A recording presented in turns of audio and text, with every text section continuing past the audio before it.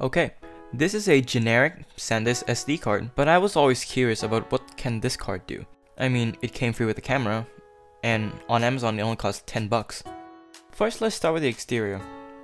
There's a read-only slider, so you don't accidentally delete your precious videos or photos. Second is this number 4. That's pretty important. That label means the card is class 4 speed. It means the minimum write speed of the card is 4 megabytes per second.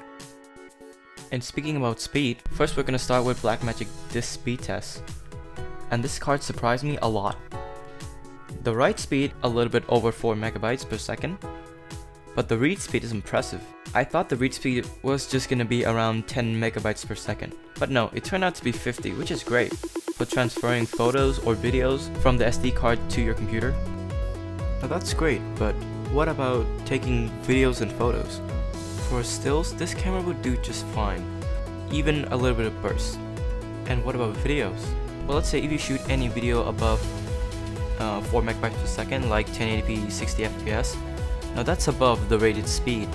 Now there's a chance that if you shoot higher than the rated speed, you will see some drop frames or some frames missing throughout the video. So I'm saying that you can shoot 1080p 30 fps, but there might be a chance of a drop frame or a frames missing. But I have been shooting 1080p 30 fps on this Fuji film and it's fine. I haven't seen any drop frames so far. I've only taken a video about a minute long and it seems fine. Overall, this is a great SD card for the price. It's good enough for casual stills and some continuous shootings, and good enough for 1080p 30 fps video.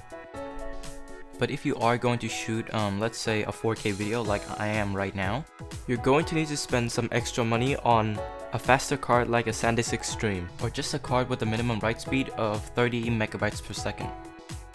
Anyway, I hope they found this video useful.